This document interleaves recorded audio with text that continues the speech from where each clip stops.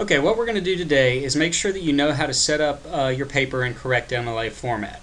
Your Rules for Writers book covers pretty much everything you need to know in order to get your paper set up correctly, but what this tutorial will do is show you how to do all the things in Microsoft Word as far as where all the buttons to push are and everything, so that you know exactly what you need to do to make that paper look the way it's supposed to look. So the first thing we want to do once we've opened the Word document is make sure that all our default settings are in correct MLA format. First of all, you want to check the font.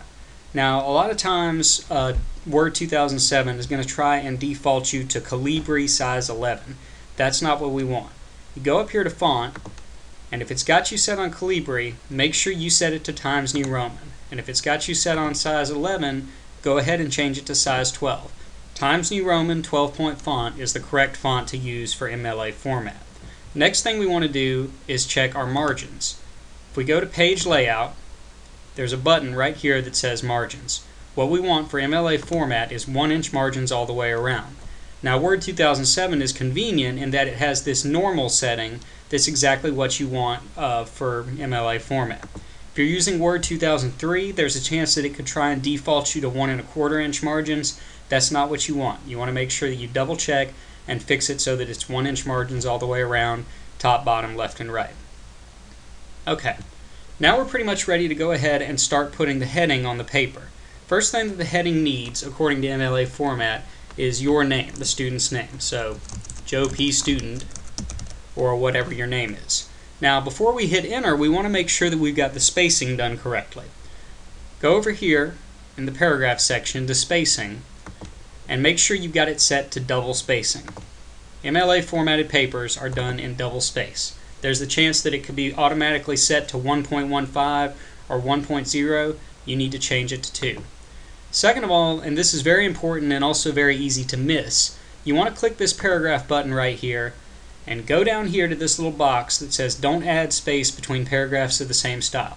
Click that box. What that will do is that'll make sure that Word doesn't do this stupid thing that it likes to do where it puts a little half space between paragraphs every time you hit enter. What that does is makes your paper look all weirdly spaced out. It takes up extra space toward your page count. It's not correct MLA formatting, and you'll lose points for it. Make sure you've clicked this button so that Word doesn't try and do that. Now, when we hit OK, we're ready to hit enter, and it will move down the correct double spacing distance. That's where you put your professor's name, so you can put Professor Adams, Mr. Adams, Professor Brock Adams, whatever you want to put, fine with me. Next thing comes the class name, so you can put English 102, Comp 102, whatever. And then comes the date. It goes in this format. Day of the month, and year. Now, when it's time for the title, we hit enter one time, go up, and center justify it, type our title, hit enter just one more time, and go back to left justification to start the paper. Now what you'll notice is that I didn't put a whole bunch of extra spaces between the date and the title, and I didn't put a whole bunch of extra spaces between the title and the first line of the paper.